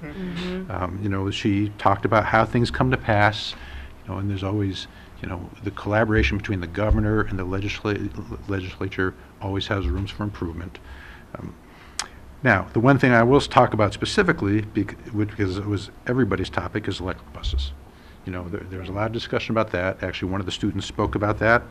And there's the issues that we've talked about, the cost, the availability, the infrastructure, and the time frame.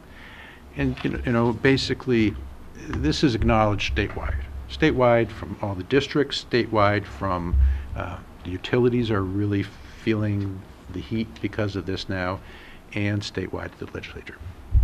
So, the story's not over with. I think the important thing to take away from this is the state and the legislature and the governor come out with things that have good intentions. They don't necessarily get the implementation right, but it's not locked in stone. So when things come out like this that are really great ideas, but we say, hey, there's a lot of problems with this, we do what we do. We advocate, and we tell them, we share the information. And, it takes time, but they listen, and and again, it's not just us, it's everybody. They listen, and they make changes. So just because we see a lot of problems with electric buses doesn't mean we should abandon it. Doesn't mean we should ask the state to abandon it. We work with them to essentially modify the expectations to things that can be successful for everybody. And she recognizes that, and that's what she pretty much conveyed. So anytime any of this stuff, Common Core, all these APPR, all this stuff, it's not locked in stone. It evolves because it starts with a good intention, and it's just too complex for the legislature and the governor to get right the first time. That's fair. So that's it. When I get the notes, and I'll share them at a future meeting. Thank you. And Thank you for going. I was really bummed. That's your thing. Yep. Labor relations is coming up tomorrow, but I will say, since you someone brought it up here, because it was our policy. The topic is workplace violence. And it's already, I've been told, it's going to be very well attended, both in person and on Zoom. So, again, Labor Relations has great presentation. Bless you. Gesundheit. And we will, we'll talk about it at the next meeting. Can I ask you a quick question? Was there a lot of discussion around free lunches? There was, actually, yes, there was. That was one of the topics. I don't think that was a specific question, but we did, the conversation ebbed and flowed into tangential areas, so yes. Would you say, I was at, the table I was at was pretty clear that that's where I think the legislators support that idea? Yes. And so at least the positivity of they have been bringing that conversation to Albany and trying to push. I'm not hopeful it's going to happen for next year, but at least the conversation's still continuing to take place. But right. It's a fiscal issue. It's a fiscal issue at the state and then at the federal government for their financial assistance. And the thing is, right now, these are based on the overall, and I know Tom and Dan can explain it better, but it's based upon, the level of people in need, just like for the free and reduced lunches. Yep. Right. And, that doesn't necessarily mean that there's a need or not a need for this, because there are families who may be well of means, but in other ways may be dysfunctional, and the child suffers as well. And, so it's not just income, it's just the ability of the family to provide meals for the kids. And we want the kids to be in the best state of mind. That's why we talk about, mental health. There's the physical health, the physical presence, and that's where that money will make a big difference in having the child be able to be in the place where they can be successful in learning. Yeah, because if they're hungry, they're not learning. Yeah. We've talked a number of times, but it's just so important. I don't have the number, memorized, but the family household income that you need to have in order to get free and reduced lunches, right, is not set by us. And it's low. Yes. Like, so there are, there are plenty of families who, because of the number of kids they have, because of the cost that they have for home, insurance, everything else goes up. So even though they might be above that minimum threshold to apply for free or reduced lunch, it's so low. Like, right. I mean, it needs to, that's one of those pieces that, if the state could look at, and as we talked about at our table at legislative breakfast, even if it was a redoing and looking at that, and the state coming in saying, maybe it's not free lunches for all, but we're gonna somehow find a way to increase that. So it becomes that household income that you get is so low in order to qualify. It doesn't really make sense. So we have a lot of folks who I think probably don't apply, but could really be beneficial to it. And I was over at Cobbles today, and you're talking about, it's one thing maybe when we talk about high school kids who maybe could go and make themselves a lunch, but when we talk about like kindergarten, first grade, and you look at that, and the kids are coming to school hungry and then have to make it through the day. It's a lot, and we saw it work during COVID. I mean, during COVID, there were waivers, and everybody, like the state allowed the free lunches, and it was real. We saw how it could work. And they said that one of the things that our table talked about, that question was how, if everyone has it, it can eliminate, like maybe what you saw, that there's some families that don't utilize it because of maybe embarrassment. Yep. And so if it was offered to everyone, it can take away stigma that some kids may feel. Yeah.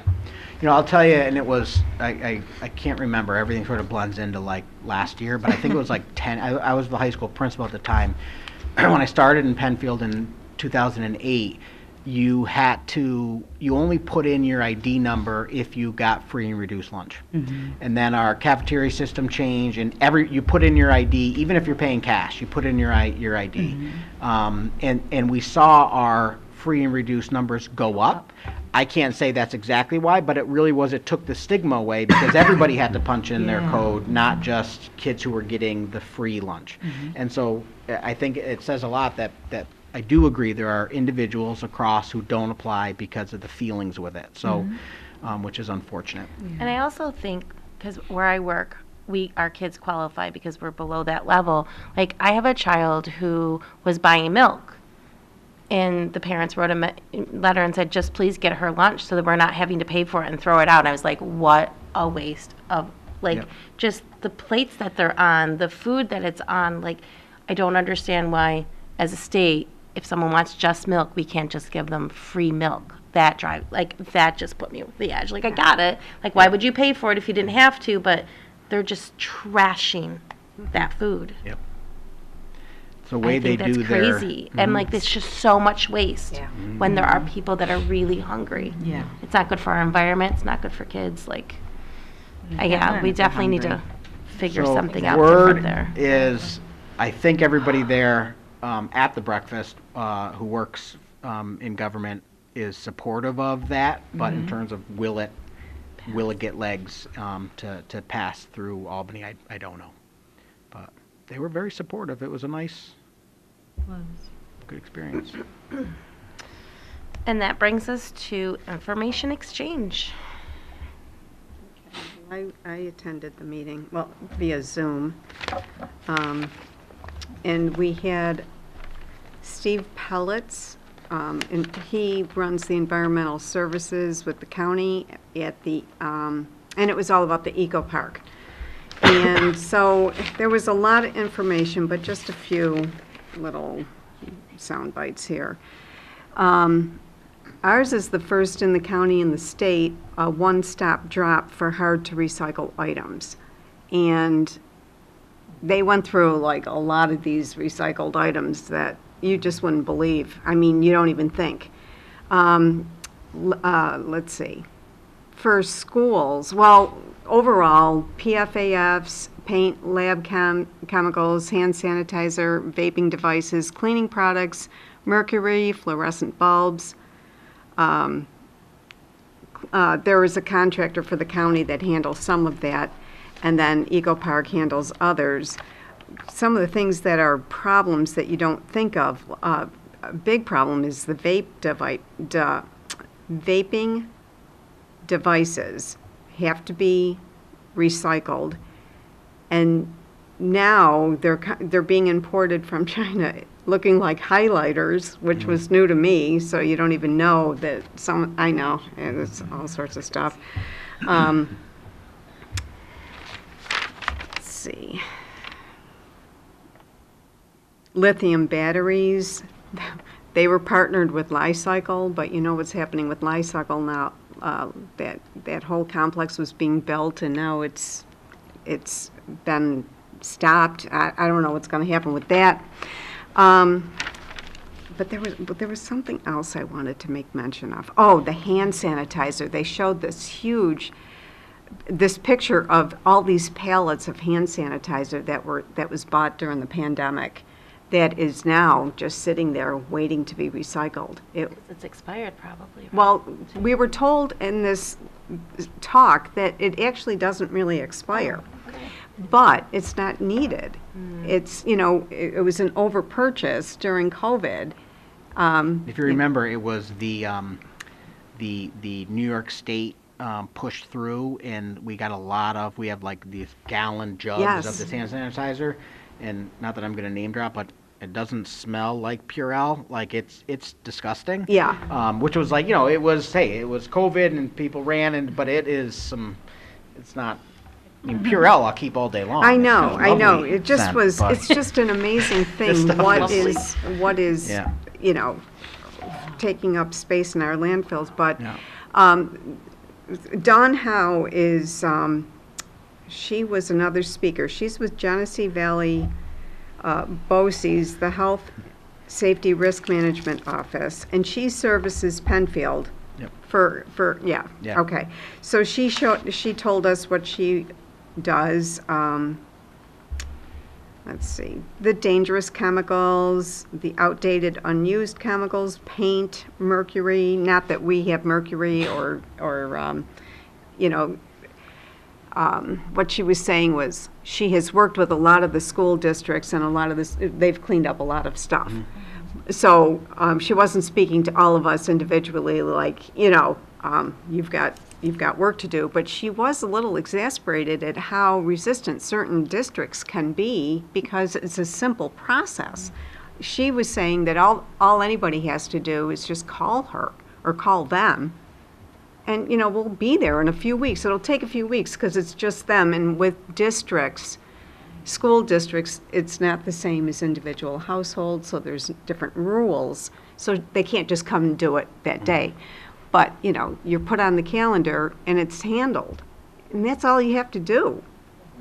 So she wanted all of us to know that because she was saying too that a lot of the shop teachers and the art teachers, where they have to get the paint and the glue and all sorts of different things that you don't think about disposing of.